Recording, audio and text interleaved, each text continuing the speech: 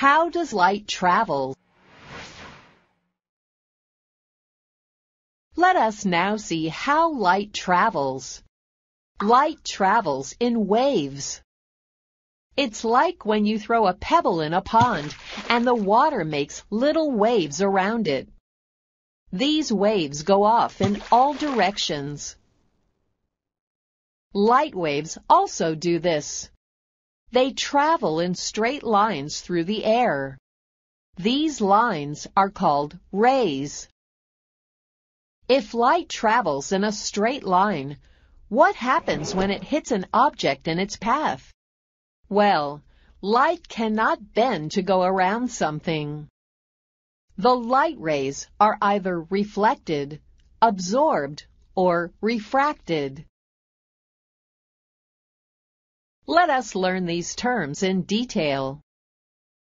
When light hits something and bounces off of it, we say it reflects.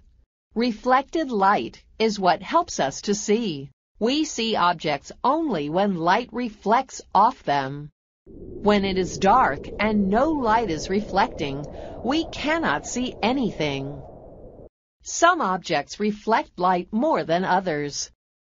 A shiny surface reflects a lot of light. A mirror is very shiny. That's why it reflects so much light, and we can see ourselves in it. Materials that are dull do not reflect a lot of light. They absorb, soak up, a lot of light rather than reflecting it. An old penny that has been passed around a lot has lost its luster, shininess. It is dull. In case of few materials, light does not reflect off them, but travels through them. When light travels through water, glass, plastic, or any other thick substance, it slows down. Think of how you're slowed down when you walk through water. This slowing down of the light's speed also makes it bend or refract. Have you ever noticed that when you put a straight straw into a glass of water, it looks like the straw is bent?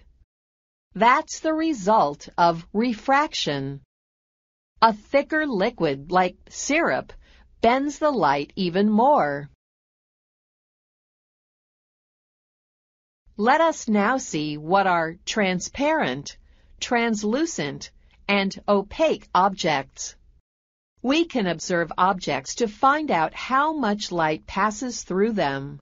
Imagine you have in front of you a piece of plastic wrap, a piece of wax paper, and a piece of aluminum foil. If you held them up to the light to see how much light shone through them, what do you think you would find? The light would pass directly through the plastic wrap. Light passes easily through clear objects like glass and clear plastic. We call these objects transparent. The light would somewhat shine through the wax paper, but not completely. Few objects like stained glass windows and thinly colored plastic let some light through, but not all. They are translucent. What about the aluminum foil? Light would not pass through it. We call objects that block all light opaque. Probably most of the things around you right now are opaque. The floor, your desk, your chair, even yourself. When light hits an opaque object, it is stopped in its tracks. It cannot pass. Behind the object that blocks the light, you will see a shadow. The sun makes many shadows throughout the day as it hits trees, homes, cars, and people. The size and location of the shadows change depending on the position of the object against the sun. Long ago, people made a clock that threw shadows according to where the sun was, called a sundial. This helped them to tell time. These days, we have found many more uses for light. Because of the way light refracts, bends, we use it with lenses to focus better on what we see. Eyeglasses, binoculars, telescopes, and cameras all use light in this way. Laser lights are used in many ways. They are so powerful they can be used to cut through things, even thick metal. They can even be used by surgeons to do operations. Lasers are used to carry information. If you buy a candy bar at a store, the clerk passes it over a laser scanner, and it reads the code on the package and tells her how much it costs. Light is used in bundles of thin strands of plastic or glass called optical fiber cables.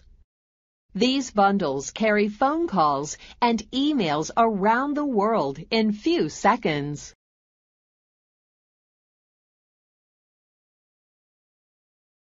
Now let's summarize what we've learned.